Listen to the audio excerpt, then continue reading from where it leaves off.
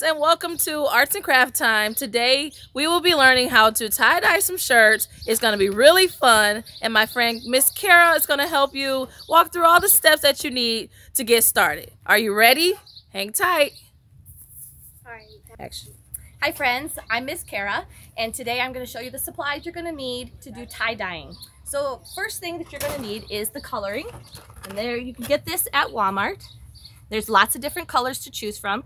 Today we have pink and red and turquoise, blue and orange. These are very simple.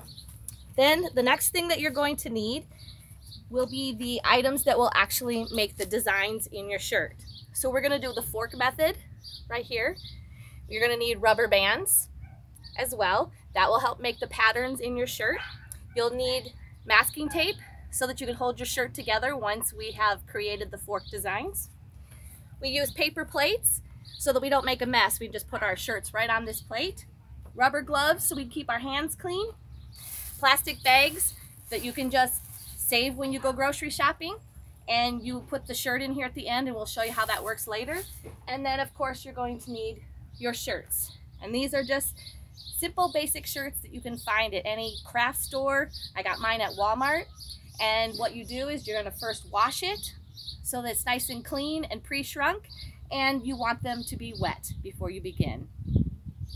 Okay, one thing I did forget to mention is that you can get these little sponge paint brushes. They're less than $1 at Walmart for a package of 4, and sometimes you want to make patterns and put the color in different spots on your shirt, so these are great for that. If you don't want to use those, you don't have to. We're going to go with a real simple method where we bought these pre-made dye bottles. The color is already in here, and all we need to do is fill the bottle and shake it, and once we do that with all of the colors, we'll be ready to make a shirt. Hi friends! Join us for some fun today. We're going to be tie-dyeing shirts. Okay friends, so what we're going to do now is I'm going to show you a simple pattern that you can make on your shirt. This is a spiral. If you've seen, a spiral goes like this, okay? And we're going to make that with our shirt. So we're taking a simple fork, we have our shirt over our paper plate, and we're going to choose where we want the spiral to be. So the fork will be the center of my spiral. And I'm going to twist the shirt just like this, okay?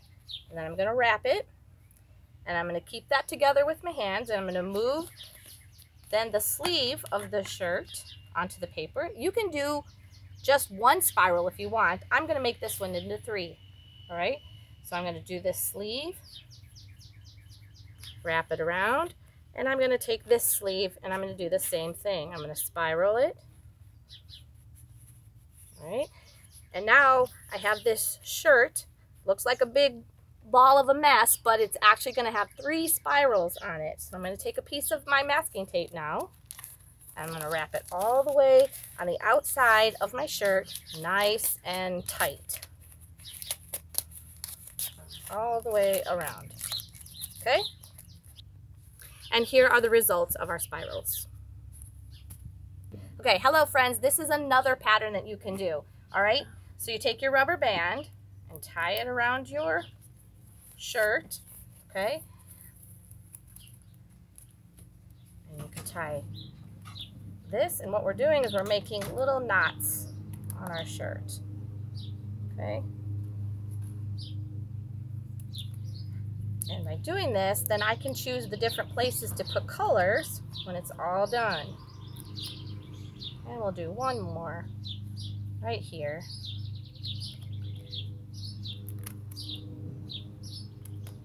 Two or 3 times around is all you need. And you can put as many as you want on there, but you're making these little knots, and you're going to color each one of these different colors. Hi friends, I'm going to be tie-dyeing shorts today. We can also tie-dye towels. Okay friends, now we're going to go ahead and apply color to the shirt. This is the shirt that we had made the spirals with. So you can do lots of different things, but you get to kind of choose what you want for a pattern. Okay, I'm going to put blue in the center of the spirals, like this.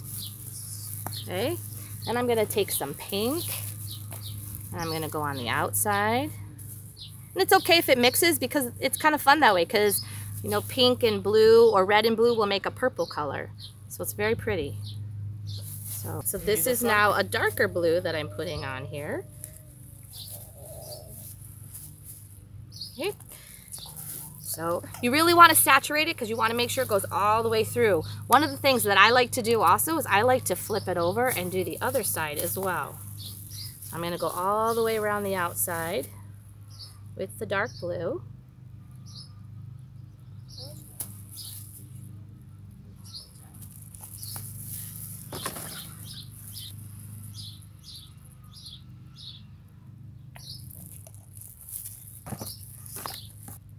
And here's my last color of some turquoise with some colors on it. Then what I'm going to want to do is I'm going to put it inside my plastic bag and let it sit for 6 to 8 hours. And at the end of that, I'll be able to open it up and see my pattern. All right, friends, check it out. I did my own shirt and I used the rubber band method. So we'll see how that turns out. Hi friends, I hope you had fun tie-dyeing with us. Stay tuned for part 2 where we will show you the end results. Bye. Bye.